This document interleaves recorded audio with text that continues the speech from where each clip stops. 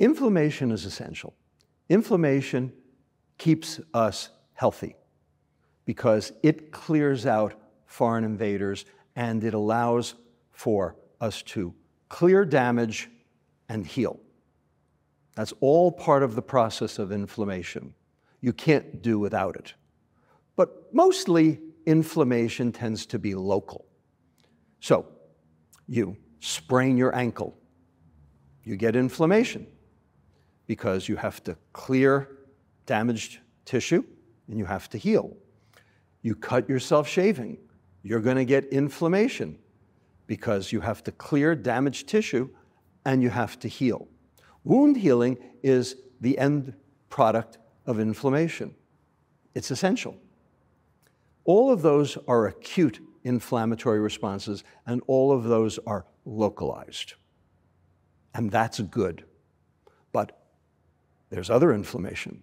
There's inflammation that's whole body inflammation, like, for instance, when you get a virus. The goal is raise the body temperature to kill the bacteria or kill the virus, try to activate those white blood cells to clear whatever the infection is. You're doing damage, but ultimately you are healing. But there is something called chronic inflammation, where you don't solve the problem. You don't clear the damage. You don't get the healing, because the inflammation is unrelenting. It continues because the offending agent hasn't been dealt with, because you are in constant, unending exposure. The only way to stop it is to stop the exposure. So what is the exposure that causes chronic inflammation? Well, many things. They're all in the environment. Air pollution causes chronic inflammation. We know that people who live closer to freeways have more risk for diabetes and more risk for cancer than people who don't, because they are breathing an inflammatory particle.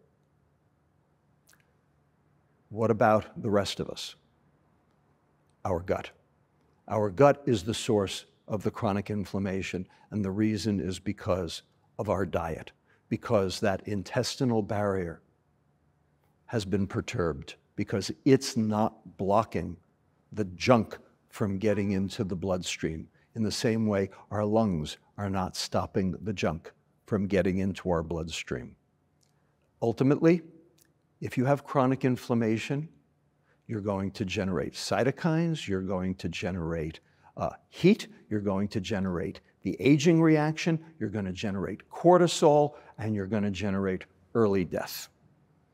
That's what inflammation does.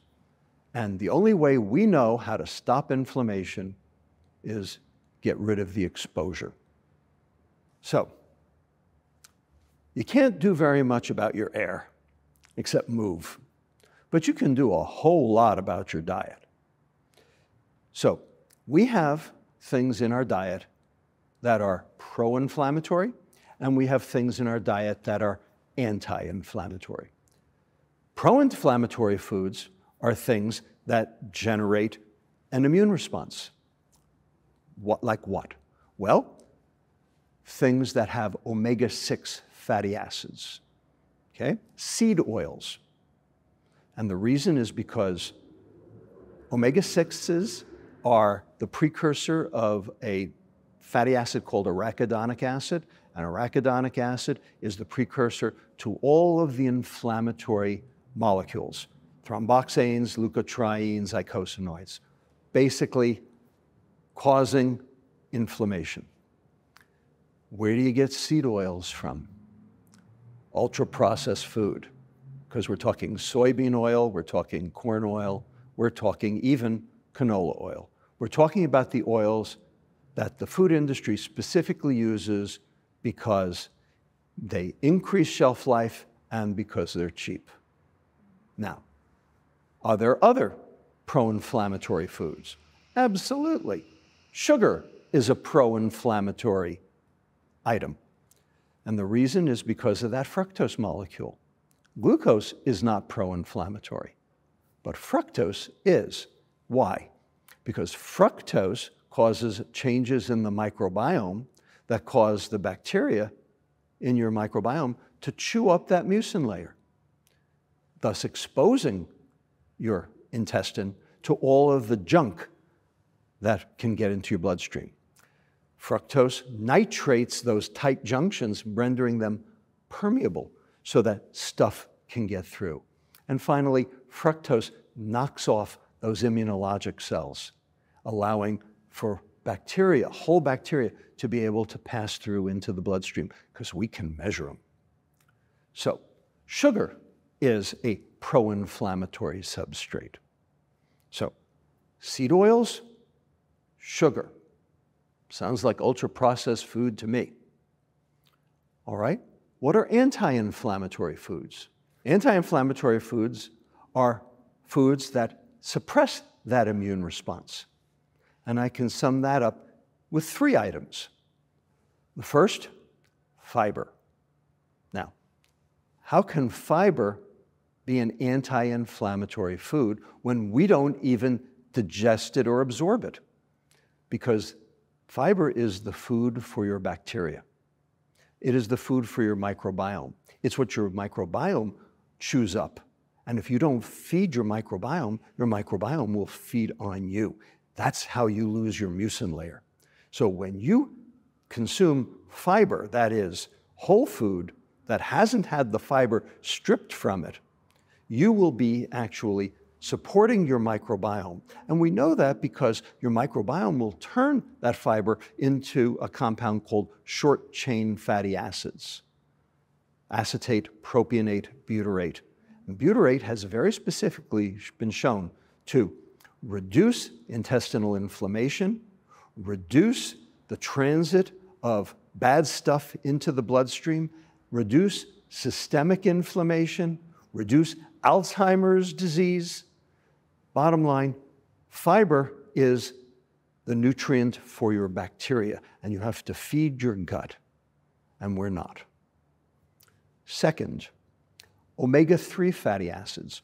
Omega-3 fatty acids do the opposite of omega-6 fatty acids. They are the precursor to DHA, docosahexaenoic acid, which is necessary for neurotransmission and for immune health, and also EPA, eicosapentaenoic acid, which is also necessary for good brain function. And finally, ALA, alpha-linolenic acid, which has cardiovascular protective effects. So, where do you get omega-3s from? Well, you can get ALA from fruits and vegetables, but EPA and DHA need marine life. We need fish, okay? And it's not because the fish make the omega-3s. The fish eat the omega-3s. What makes the omega-3s? The algae. The fish eat the algae, we eat the fish. We get our omega-3s third hand. Problem is, there isn't enough good wild fish to go around. And so, omega-3s are a prime directive to metabolic health. And then lastly, the third anti-inflammatory food is vitamin D. Vitamin D suppresses something called the toll-like receptors that keep inflammation in check. And so by maintaining a check on inflammation, we can keep the inflammatory cascade from burgeoning out of control and causing all this excess damage. So, omega-3s, vitamin D, fiber. Sounds like real food to me.